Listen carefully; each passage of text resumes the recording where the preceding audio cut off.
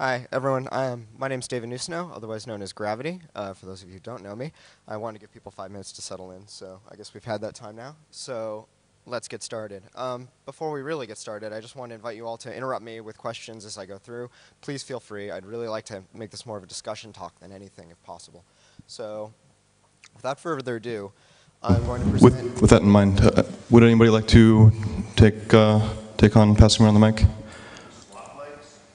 Swap mics? That one sounds a lot better than that. It just needs to be louder, that's all. You need to turn the mic. Well, that one has a cord on it. So, would anybody volunteer, please? Yep. All right. Thanks.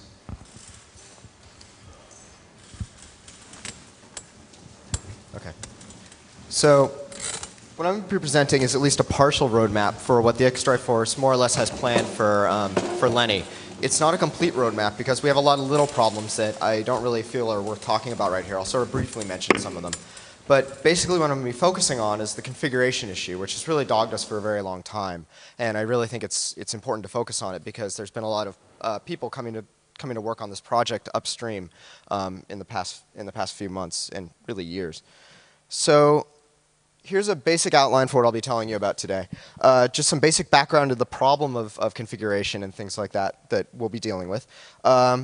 Certain basic aspects of configuration, problems that we've solved and problems that are ongoing to be solved.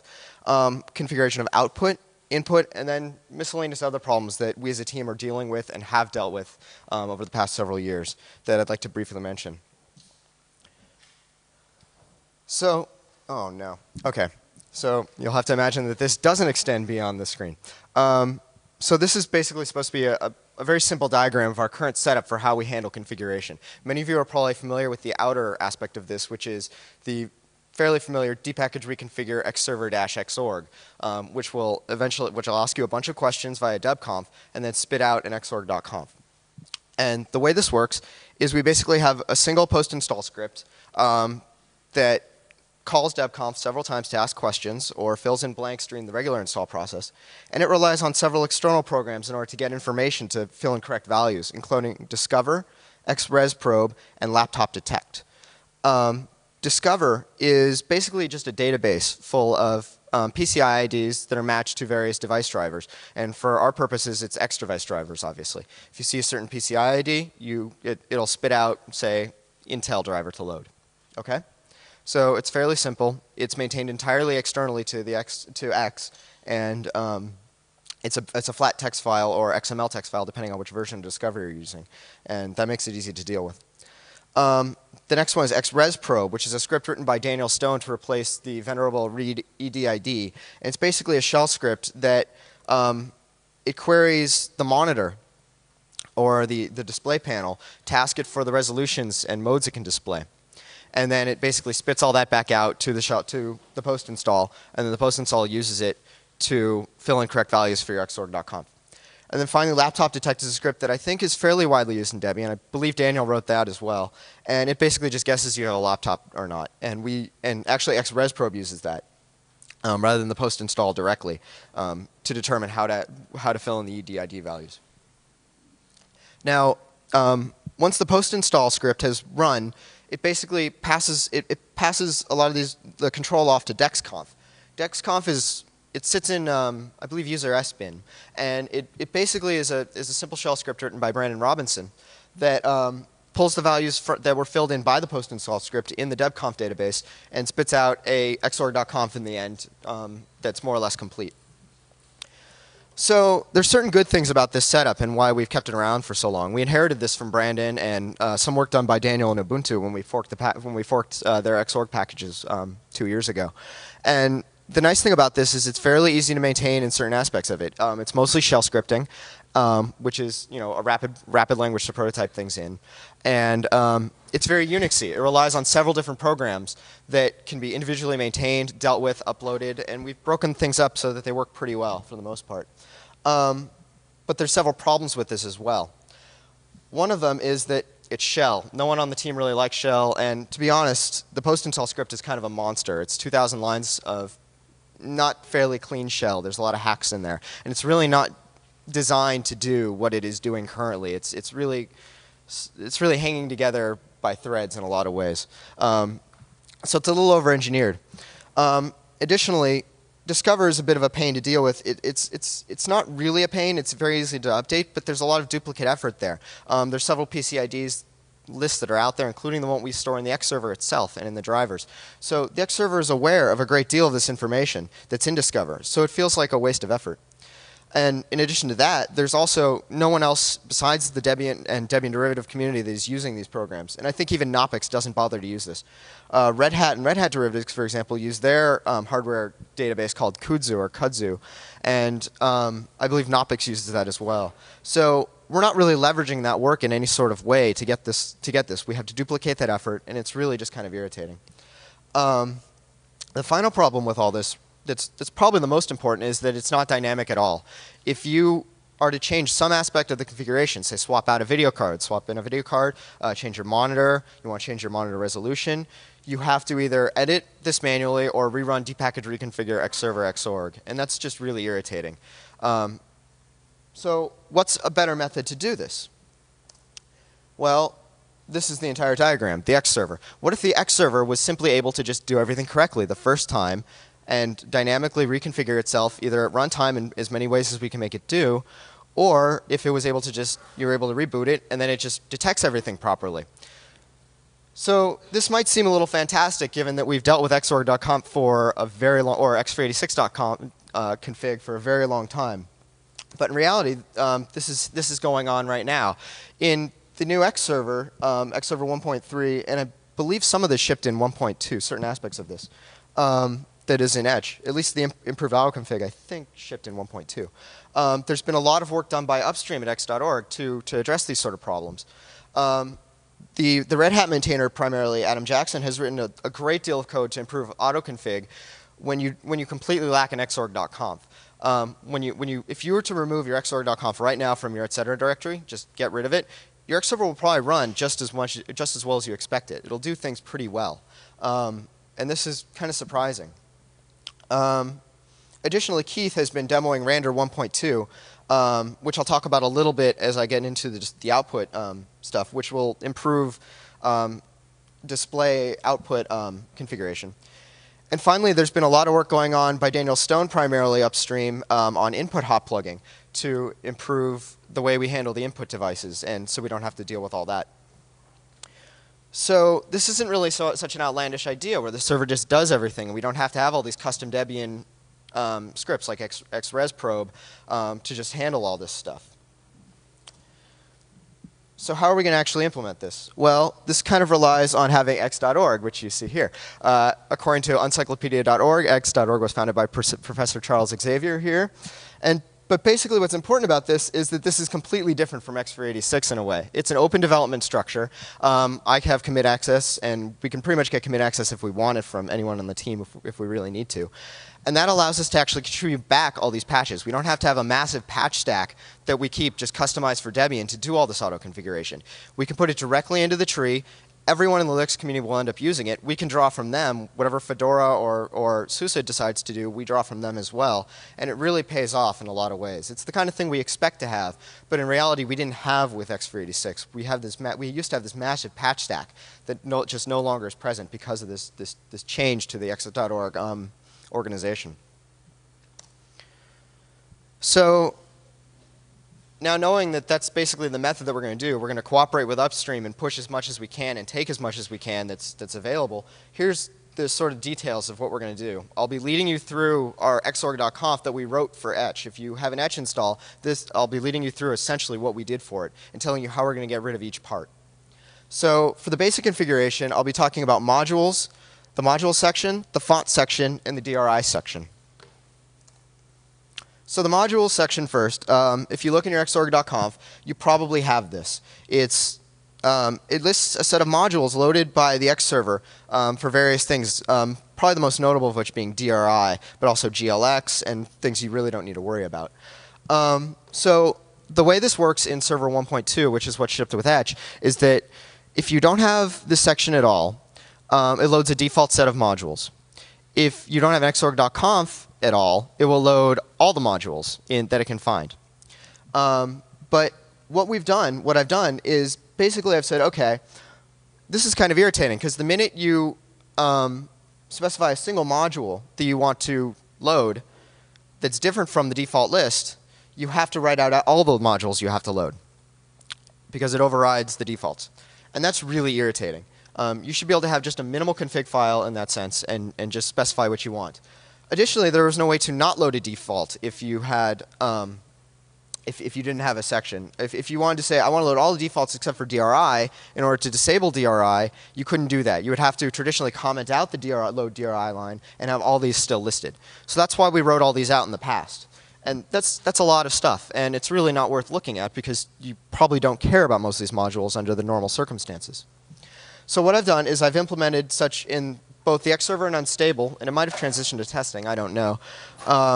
And also in Git head on upstream, is that I took that default list of modules, and it's loaded by default, and I've added a disable directive so that you can just say disable DRI.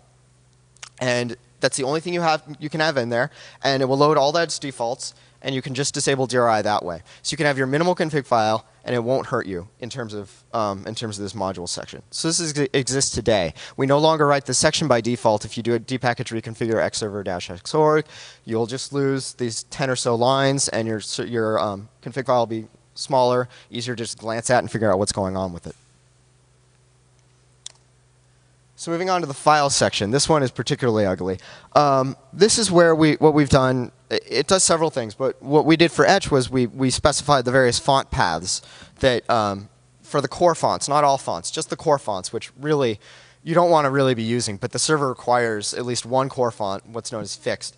And the reason we have this just massive load of junk is because when we transitioned to 7.0 in the modular series of the X server, we moved the fonts from user x11 lib dash x11 fonts to user share fonts x11, and this caused a lot of problems for people because they had this old config file and they weren't finding the fonts where they should. We weren't able to symlink it properly for whatever reason. So what we did was we just used sed, thanks to Steve Langosek writing this really insane sed line, and altered all these, and we write all these out basically, so we explicitly look for them. So this is really hideous, and it's really not that interesting to look at. For most people, they don't care about the core fonts to begin with, and they don't care that you can modify them. You just want your server to work and boot up, and that's it. You care about your true tribe fonts or whatever. So so what I've done is so this was based on work by Eugene Konev, who used to be in the team. He still is, but he's been sort of inactive. Is that he wrote a patch to always use the compiled-in font path. You can specify at compile time a font path, and we do that for our packages. It's in Debian rules, and we specify this font path in Debian rules. So what I did was I've patched the X server both in unstable and upstream at x.org to always look in the default font path unless you set a new server flag that I added, say use default font path. That server flag is always set to true, but you can disable looking in this if you want. If you're crazy and you really just have some insane reason to not look in this font path, you can do that. I haven't taken that away from you, but for the 99.9% of the people who don't care about this, it will automatically do it, and you can no longer break it by adding on another font path, which is what it would traditionally do. The minute you would add some other font path, it would override the compiled-in default. It no longer does that, so you can add in whatever font paths you want, and it will no longer break your system. And this exists today. Again, if you dpackage reconfigure xserver-xorg in unstable, you will not have this gemish written, and you will have a much cleaner xorg.conf. The last basic thing is this little section about DRI, and this isn't really well documented, and I need to write the man page entry for this in the xorg.conf man page. But what this is for DRI, the direct rendering infrastructure, what basically allows your apps to talk directly and send commands directly to the hardware to do OpenGL fast and things like that.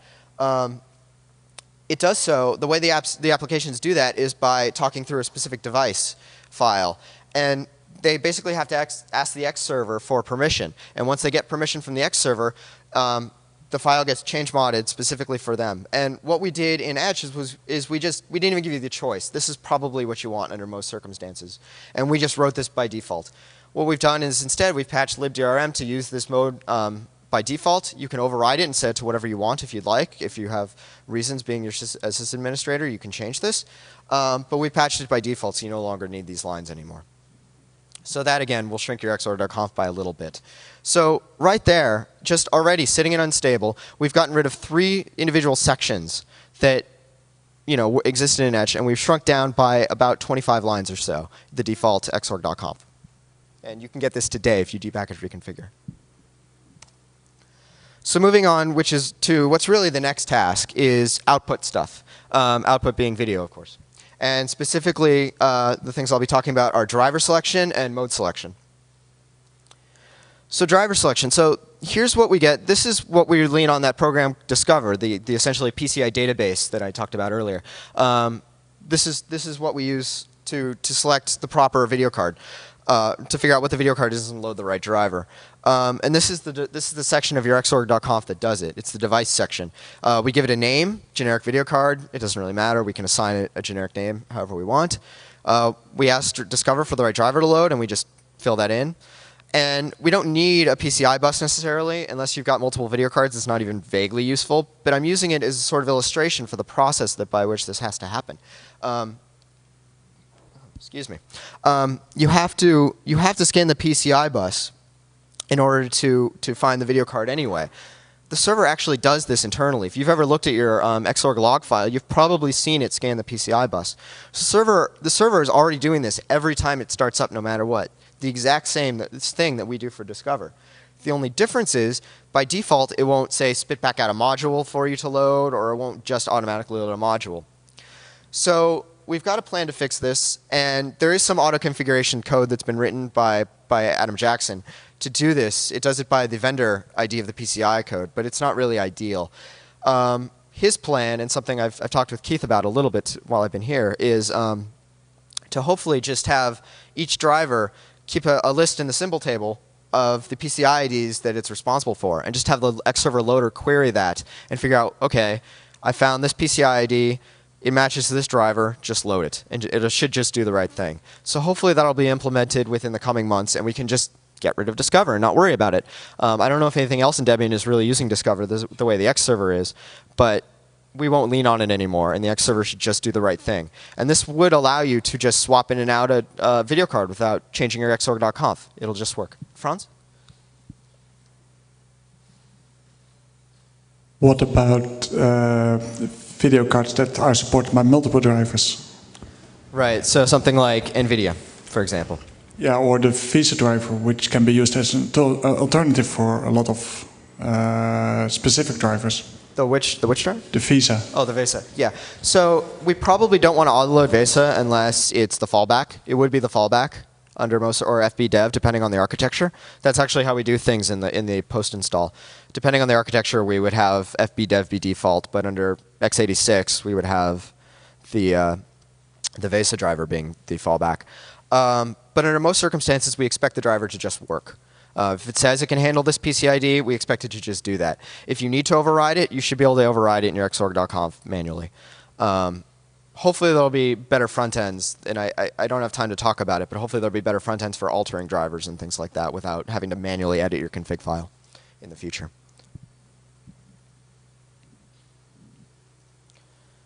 Okay, so once we figured out the driver, we have to basically tell it how to output what it's going to output. So we have a lot of ugliness here, and basically this is how we do it. We've got a monitor section that we give a name to. We basically ask the monitor what its name is. We specify DPMS option, which is power management. This is enabled by default now in the Xserver, so we can just get rid of this option, period. And we specify horizontal sync and the vertical refresh rate of the monitor. And the way we get these numbers in the post installs, we use that program xresprobe, and it asks for this information for the monitor. That's fine. The problem with this is, well, again, you can't dynamically reconfigure it. You'd have to change things. But the other problem is that the Xserver is already doing this. The Xserver can actually talk to the monitor and does talk to the monitor and gets all this information anyway. And it can handle this by default. So if you go further, the way this is tied to specific resolutions is that we've got the screen section, and you can actually specify those here too. But the way we do it is we give what's called the screen a name, And we associate with the device, in this case, the generic video card that I showed you before, which was loading the i8-10 driver. And we associate with a monitor, which is this one up here. We give it a color depth, which we can just specify as some default. And then what we've done in Etch is we say, okay, for each, we go to these subsections, and for each color depth that you might want to use, we specify all the various resolutions that are available, and those come from XRes Probe as well. And we do this. This is cut off here, but this is actually like, I don't know, 15, 20 lines, because it's 3 lines per item, or I'm sorry, 4 lines per item, and we specify like 8 color depths, or 6 color depths or something, which is really just absurd. So you don't actually need to do this. You can just specify this modes in general for the single screen section and say use this for all the different color depths. And that's actually what I've done for Unstable recently. If you depackage reconfigure xserver-xorg, right now all these will instead be put into one line here, and you'll get rid of about 20 odd lines here as well. And your xorg.conf will shrink dramatically, and you get all the same information. Now the problem with that, though, that approach, is that this isn't necessarily even that useful, especially in the new world with what is known as Randor 1.2, which you've probably seen Keith demoing, and actually what I'm demoing for you right here. Randor 1. You have xrandor no matter which version of Debian you're running right now, given that you're running something vaguely recent. And it's basically the resize and rotate extension that allows you to change the resolution of the monitor on the fly. And what Randor 1.2 does is it actually dynamically allows that for things like laptops and for outputting to external displays and things like that. So that improves even this. And it really relies on, the changes that come with Randor 1.2 really rely on having this information available from the monitor at the runtime. So the server is already querying this. So we can potentially get rid of it. And if you're running a Randor 1.2 driver, which is currently i8-10 and NVIDIA, or Intel and NVIDIA in Unstable. This is an ATI card. ATI, the driver isn't released yet, but hopefully it'll be coming soon from upstream. But basically all the major drivers will be taken care of. NVIDIA GLX doesn't support it yet either, but it's also forthcoming. But basically for all the major video cards, we should be able to dump this information. We may want to store it in a cache in case the monitor for some reason doesn't actually respond with the EDID information and all these resolutions. And some old monitors apparently don't do that. So we may want to cache that, and that's basically what we're using XRes Probe for now and all this information. So we should be able to get rid of it, and hopefully that'll happen soon. It's basically, if I can figure out how to cache it properly, or if Adam Jackson does, we'll just get rid of it, and pretty much all of this can just go away at that point. So we can just dump it, and you don't have to worry about it, unless you have to set your resolution before you start the X server.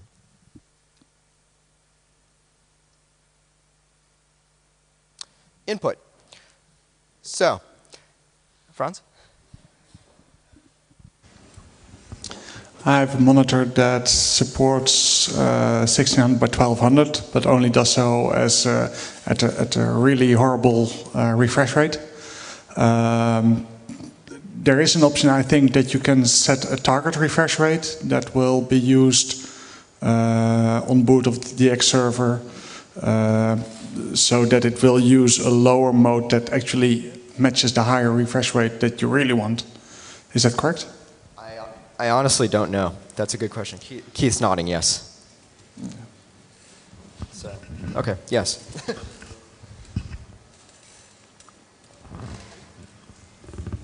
Okay, so the other real big thing that X deals with is input, obviously, mice and keyboards, really.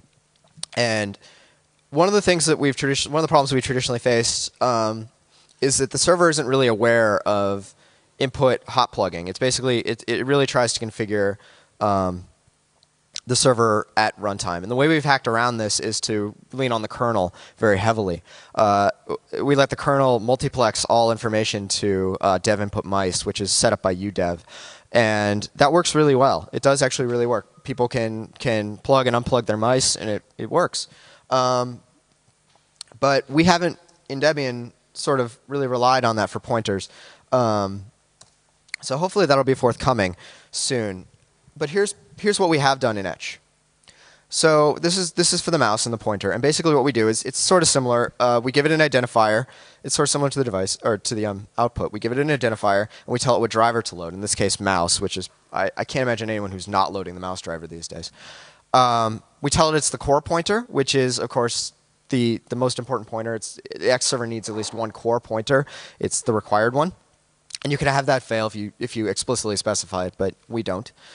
You tell it what device to look in, and we, by default, do dev input mice. And we tell it what protocol to use. The mice can speak several different protocols, including Explorer PS2, which you see here, or IM PS2, and all these different things.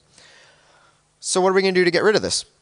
Well, we can just load the mouse by default, especially if it detects, if the X server detects a mouse via HAL.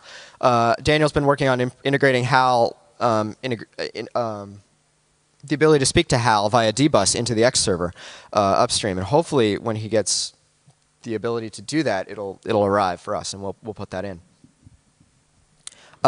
We may want to go instead through the mouse through the evdev driver, evdev, which is written by our own Zephaniah Hull. I'm not entirely sure how appropriate that is. I haven't tested it extensively. Some people have had real problems with it. It works, but it seems to be fairly complicated to have a generic device driver like evdev. So, but we can just tell it what's the core pointer, especially when there's only one pointer device detected. And we can also, by default, just point it at dev input mice, which is actually what the X server does when you don't have one of these sections. And it's really the right thing to do. Dev input mice, really, it handles things properly, and most people should be running udev these days. I know some people really don't like it for pretty good reasons, but frankly, if you're one of those people, we're not going to take away the ability to configure this sort of thing, but you're going to have to do the work for us. We're not going to do it for you in the post-install script anymore.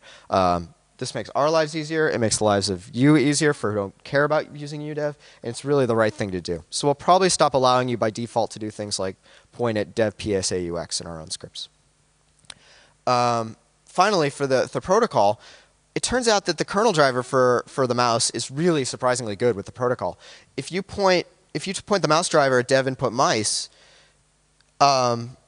the kernel, what'll happen with the kernel driver is when it multiplexes the mice input to this device, it automatically translates the protocol into like a superset of all the different protocols, and the mouse driver can handle this. So you don't have to specify the protocol; it'll just do the right thing. So today, if you want to delete this and you're pointing at dev input mice, you can. I haven't done that yet in the post-install script. I need to, but that's something that that can happen today. You can get rid of that.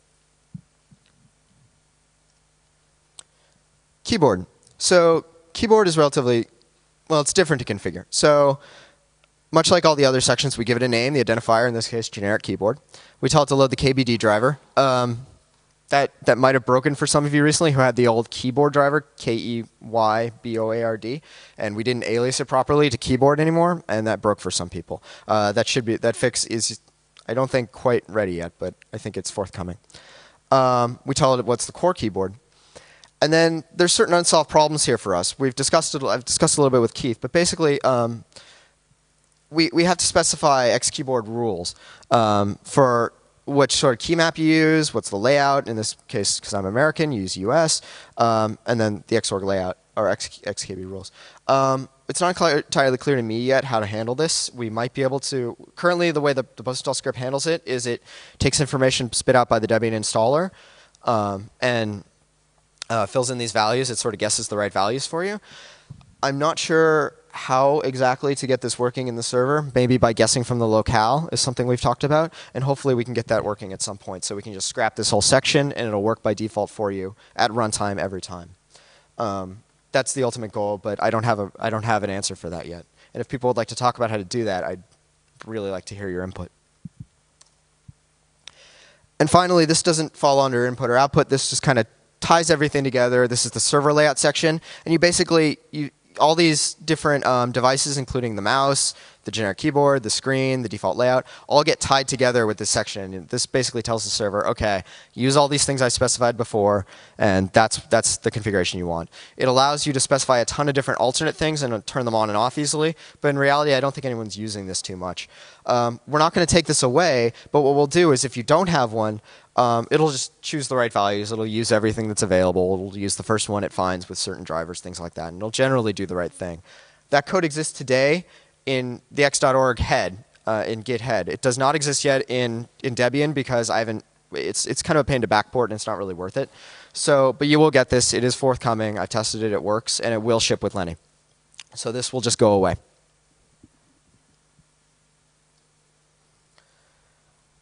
So that's it for the details on configuration. Are there any questions before I keep going with the basic bugs that we've been doing? Keith? So how long will the default configuration file be now? How what? How many lines? Hopefully very few. As far as I know, hopefully it'll be none in the end. If we can get rid of that XKB stuff, it'll be nothing. That's all the sections right there, what I put up. And that's what we really want. Okay. So other long-standing bugs. So this is sort of getting into the broader team stuff, and I'd like to talk about what some of the stuff that the rest of the team is doing rather than just my stuff. And we've had several long-standing bugs that were really problematic for the team as a whole. One really notable one, especially during the Sarge release, was that we were not up to date at all. We shipped X386 4.3 with Sarge. We all know that was a mistake. It seemed like a good idea at the time. I supported it at the time too, even though I wasn't really actively involved in the team at that point. But it was a problem. And now with the new upstream with x.org, we've really tried hard to stay up to date. We've tried to really push things back. We've tried to really stay involved with the community as a whole. And I think that's really important. And lately, that work has really been done by Julien Christo, who unfortunately does not appear to be in the audience right now, even though he's around.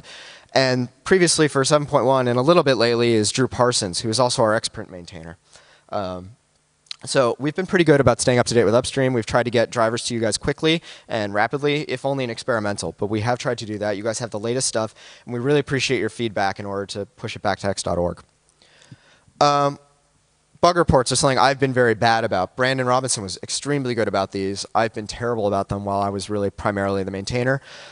Recently, Julien recruited Bryce Goglin to work on these, and he, if you haven't seen, has just been doing a phenomenal job. I tried to get a graph of his bugs, but I wasn't able to get them. I had an old URL, unfortunately. But he's basically closed about 1,000 bugs over the past several months and forwarded a ton upstream. So our BTS is actually now in good shape. You can browse it and get a fairly up-to-date information on what the package state is like across the entire Xorg package set. And you can expect to get a response pretty quick from him. He's been really good, and he's generally very bright and making very, very good calls on all the bugs. So Bryce has been doing a fantastic job as well. More recently, something that people have been complaining about for a very long time has been the X applications. Traditionally, what we've done is we've bundled them up into X-based clients and I think X-utils, including things you don't need like Xeyes and things you really do like Xinit and StartX. So people have been begging us to split these things up for a very long time. That actually happened in Ubuntu. Daniel Stone split everything. Each of these little tiny apps got their one individual package because that's the way they're handled upstream. But I basically looked at that and said, no, this is a maintenance nightmare. I don't want to deal with it. So I bundled them all up again the same way they were in Sarge and shipped them that way in Etch. But Timo Altonen, who I hope I vaguely pronounced that correctly, who's actually an Ubuntu guy, has come on and decided to sort of find a middle ground. And what he's done, and most of this I believe is in experimental now, is has split the packages into something following the Fedora model, where we've got some of the basic things you need to just run a server at all, like Xinit and StartX in one package, and then there's a lot of extra things, for example, in like Xeyes or in another or Xcalc in another package that you just don't need to install if you don't want those apps. So there's several of these packages. They're in experimental, and those are becoming available soon, and we'll hopefully be getting those into unstable as soon as me or Julien find the time to do it.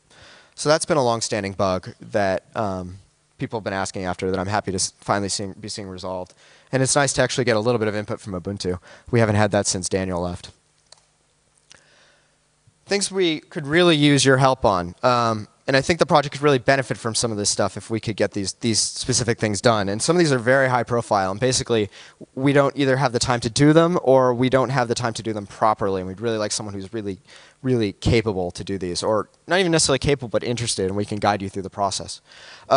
Drivers, first and foremost. We'd really like to package the Nouveau driver. I don't know if it's ready. I haven't evaluated it. Nouveau, for those of you who are unaware, is a fork of the free software NVIDIA driver where they've reverse engineered the 3D portion of the chipset and implemented DRI for it. So you can actually run accelerated graphics on NVIDIA using this driver with a totally free driver. It's not production ready by any means, according to the developers. It's still in development status, but we'd really like to get this into the archive. We'd really like to maybe ship this with Lenny, and I really want to support this project. And I don't have any NVIDIA hardware. I know there's plenty of people out there who do, who are running NVIDIA GLX. So I'd really like for them, if anyone is interested in maintaining this driver or working on this, it's not that hard. We'll guide you through the process. We'll sponsor you, and we'll help you out, provide you with Git repository, pretty much whatever you need. So we'd really like your help. Just about a week ago, the Vivo driver was announced, and this is really exciting because this is for new Radeons. The traditional ATI driver only supports up to R300 for accelerated graphics, and it was pretty much broken for all things beyond that, including 2D, as far as I know. The Vivo driver implements support for newer Radeons, and it's not entirely ready, but it's in pretty good shape. People are running it. And we have this packaged, and it's uploaded. It's sitting in new right now. Julian packaged it. But what we'd really like is if someone has a newer Radeon, and for example, you're running FGLRX, that if you're interested in maintaining this, please come talk to us. There's a fairly large team upstream. There's well, not large, but significant, and they're pretty good, and they know what they're doing, and they could really use your help, both in developing the driver, and we could use your help in maintaining it for our users. Another high-profile set of packages that has gotten a lot of attention are Compies and Barrel. Is there anyone who are unaware of Compies or Barrel? Okay, that's what I thought. It's hot, right? I mean, everyone. I mean, you know, this is the sort of thing people are using to sell Linux, and it's really, really hot. For those of you who aren't aware, Compies and Barrel are merging. I don't know the state of that. I don't follow the projects. We do have a Compies maintainer, Thierry Redding. He's really technically outstanding, and he's done a very good job, but he's been fairly busy, and he hasn't had time to, say, triage bug reports. So we could really use someone to work on this project.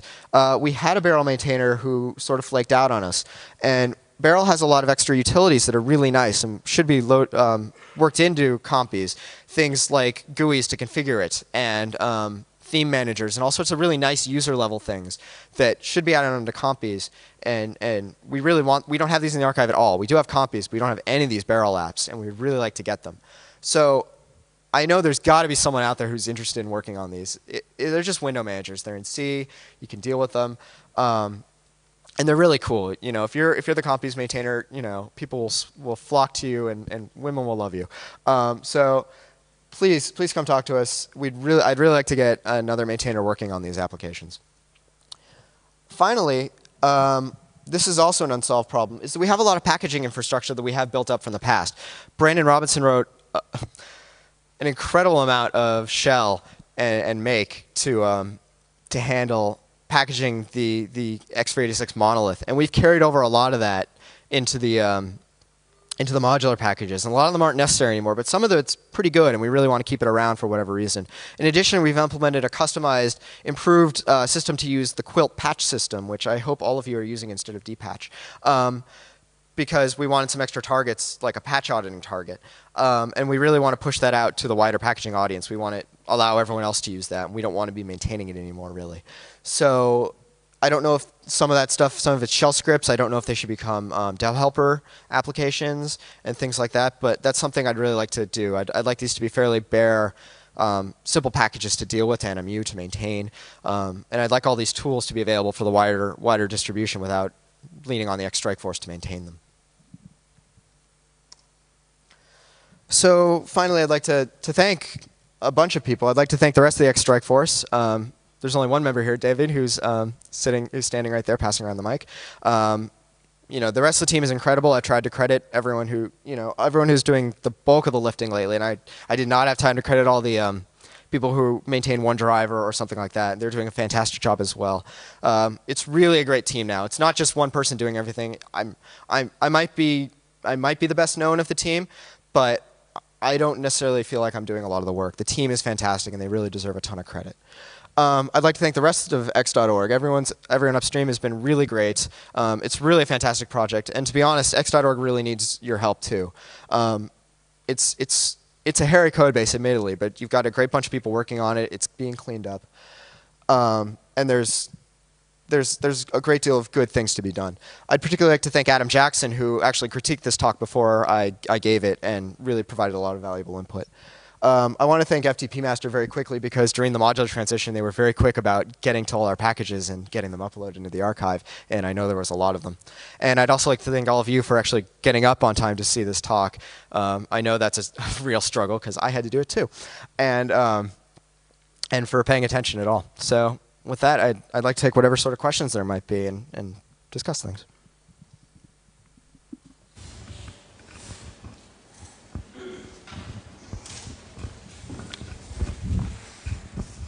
My name is Petter Reinholdsen from the DBN project, and I was wondering, what do I have to do to get certain bugs fixed in X386? We have one 3-year-old bug where we want to have scripts running as root when the user log in to clean up the environment for the next user. I've been talking to the X server team for the last 2 DebConfs on IRC and other things. Is there anything else? Can I buy a beer or anything? So you want to run scripts to clean up after. Yeah, I want a directory of fragments to be run by X reset. I'm sorry, I didn't understand that. It was kind of echoey. I want X reset to run fragments from a directory like X startup. I honestly don't know. We should probably talk about that afterwards. I really don't have an answer for you off the top of my head. Okay, we'll try that.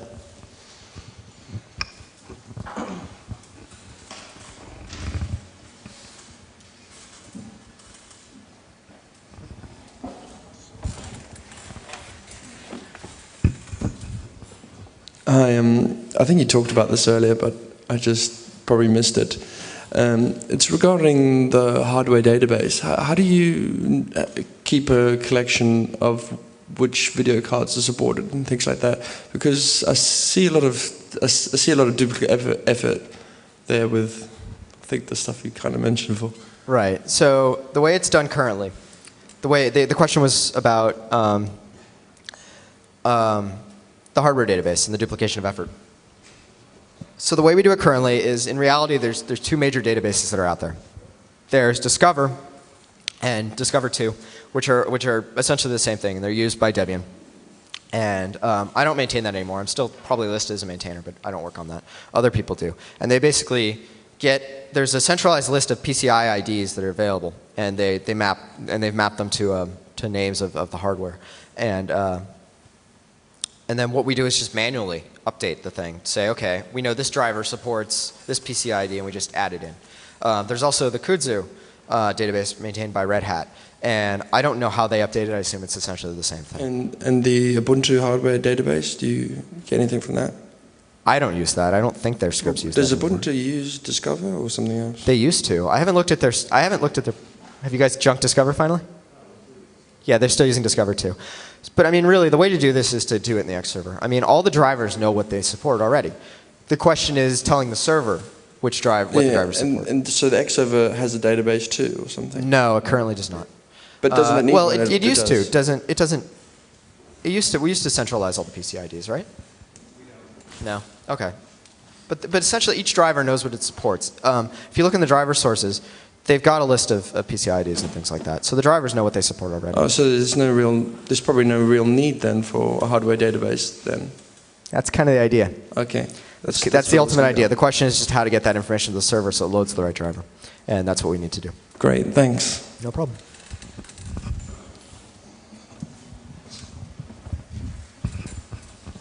A comment on the hardware detection thing. I'm the Discover 2 maintainer. I had a look at the X drivers, and it's correct that the PCI mappings are in there, but we still need it to be able to pick the correct packet to install if we want to avoid installing all the X driver packages when we are configuring X. It is possible with some defines and source magic to actually extract the PCI IDs from the source of the X drivers. And that would be interesting to feed that directly into Discover, but I haven't gotten around to actually do that. I just realized that it was possible because the source is actually structured fairly consistently across drivers to detect the PCI IDs. Right, that's something we'd actually like to get working. We were talking about that the other night at dinner, trying to figure out how to just install the drivers you need. Currently, we install all the drivers by default so that you don't have to worry about it. But obviously, that's not the most optimal way to do things in terms of disk space. Ideally, the server will know what driver it needs, and then it'll somehow tell the packaging structure how to get that, what driver to download, and it'll just work. I don't have a good method for doing that yet, but that's something I'd like to maybe get working. Maybe through Debian installer. I don't know.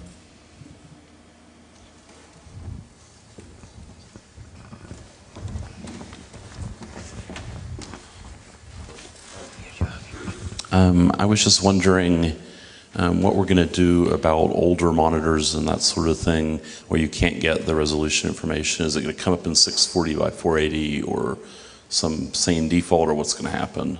Yeah, it should have some sort of sane default. Basically, we can't do anything about those monitors anyway. The default install won't ask them about them, so people have to configure them anyway. So I think that people will just have to keep doing what they're doing, unfortunately. I mean, there's no real good solution. If the monitor is spitting out bad information to you or no information at all, you kind of just have to deal with it. There is a mode for bad. So there are some monitors that actually lie to you. They actually just do not tell you the right information. And what Keith's implemented is a quirk system where we're aware of these problems in the code of the X server, and it just automatically adjust things. So at least for bad monitors, we can handle that. For old stuff, I don't know if there's a good solution besides manual.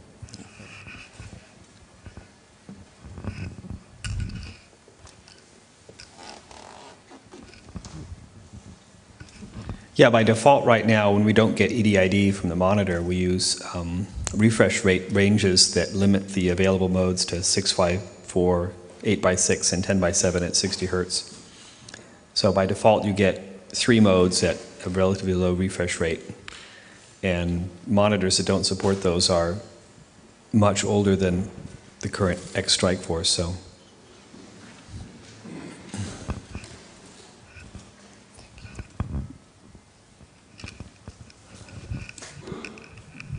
Okay.